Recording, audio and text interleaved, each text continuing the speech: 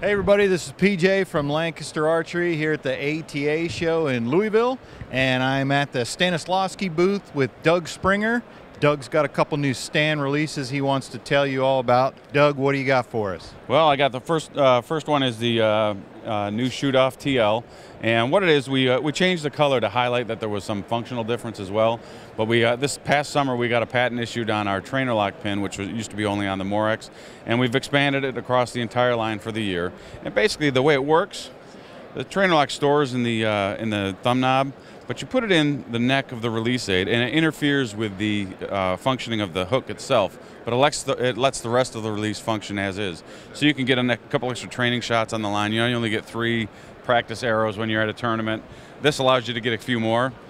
Basically, it interferes with the hook so that when you come back to full draw and you fire the release aid, it doesn't open the hook. As you said, and as we heard there, you actually squeezed the trigger, activated it. It's just that the hook didn't open. That's so right. The string loop is going to stay in place. That's right. That's right. All right, what else do we got? All right, what else we have is the Element TL, which is basically the same thing. Changed the color to highlight that there was a functional change, and we added the trainer lock pin. And what's really nice about the Element has been a really good training aid. It's a resistance style release aid, and it's impossible to cheat it in any capacity. So when people want to get back to their basics and learn and train in a real back tension environment, they go to a resistance style release aid. And what this one allows you to do, you can use the trainer lock so that you don't worry. A lot of people worry when they're going to draw back on any kind of a back tension that it might fire early.